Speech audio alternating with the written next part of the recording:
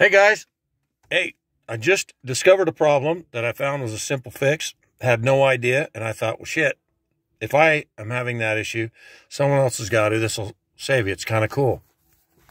2008 Chevy Silverado 3500 dually. Sure, they're all the same.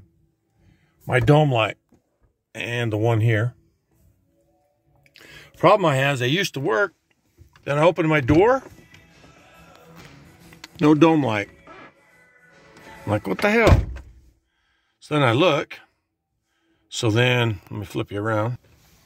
I go to the switch here, and I turn this, and they come on. See if you can see that. Turn the switch, they go off. Turn the switch, they go on. So I turn them off, open the door, nothing. I'm like, what the heck? What I found was, you may know this, go back to your light switch. See if I can reach around. Sorry, guys, I'm not very good here.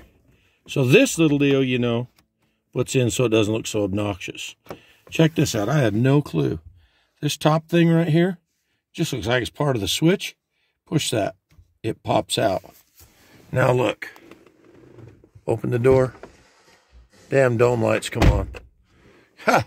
How funny is that? Guess you hit that, push it in, then they don't come on with the door. So you want to check that, push it, make sure it's out.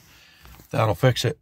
If you're hunting, hope it helps. Help me. Right on, guys. I always share it forward because a lot of you people are sharing things for me, and you've helped me a great deal. So I put these silly things on. Have a great day, guys.